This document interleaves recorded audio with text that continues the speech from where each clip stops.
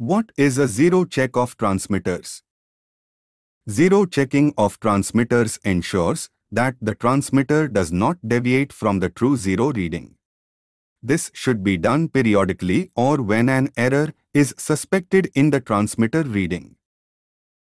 What is the zero of a transmitter? Zero is the smallest pressure at which the transmitter was calibrated. How do you do a zero check on a differential pressure transmitter? Close one of the valves, either HP or LP. Usually the high pressure valve is the one that is closed to prevent transmitter damage and must be closed slowly. Open the equalizing valve slowly. The output of the transmitter should read 0. An operator tells you that flow indication is more. How would you start checking? First, flushing the transmitter. Flush both the impulse lines.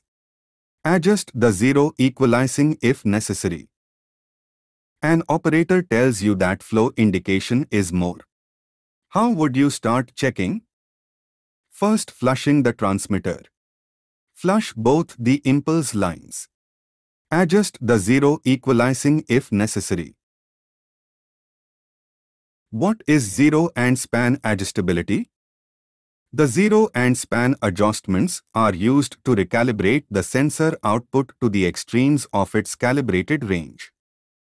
Usually, these adjustments are made to fine-tune the output signal at the zero and full-scale measurement points. Setting the output signal to both zero and span corrects output signal errors caused by drift in the sensor, which may be caused by length of operation or number of pressure cycles. What are the benefits of zero and span adjustability?